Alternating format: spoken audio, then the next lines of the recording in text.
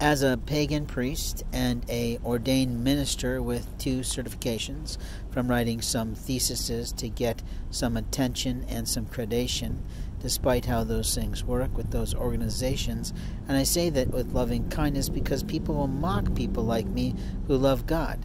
But what I find offensive the most is how people think they have the right to look at others' genitalia and make comment. Now, what they do is they treat people as if they're a part of the porn industry.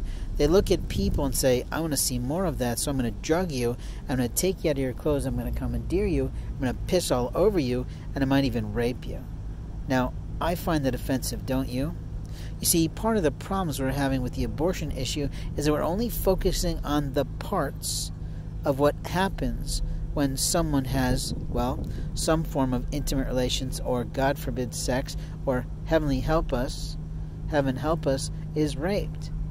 You see, there's a reality to the truth that when you have a baby, there's an incredible expense. And the millionaire mind is required because a doll is not the same as a human being. And the truth is people are human trafficking people as if their private parts, their internal organs, their genetics is something to be sold by total strangers. That's the slave trade.